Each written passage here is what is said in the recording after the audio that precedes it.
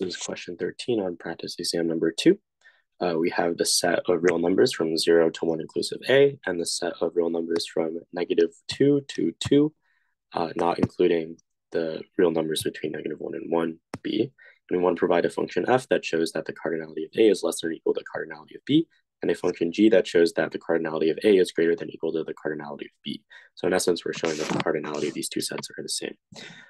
So for this first step, we can do this in two ways. We can show a function which is 1 to 1 from A to B, or on 2 from B to A, and vice versa for part B. So 1 to 1 from B to A, and then on 2 from A to B.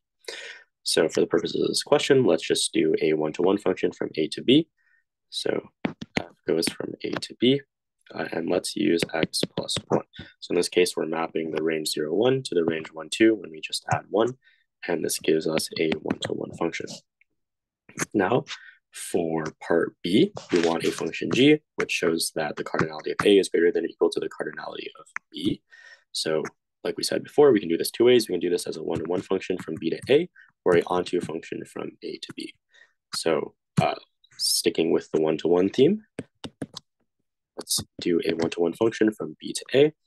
In this case, if we try and cram this entire range into this range, then we can use the function x plus 2 divided by 4. So we can see that the left or the lower end of the range, -2 plus 2 divided by 4 maps to 0. And the upper end of the range, 2 plus 2 divided by 4 maps to the upper end of the range, 1. So we've shown a 1 to 1 function in both directions for each part of this question.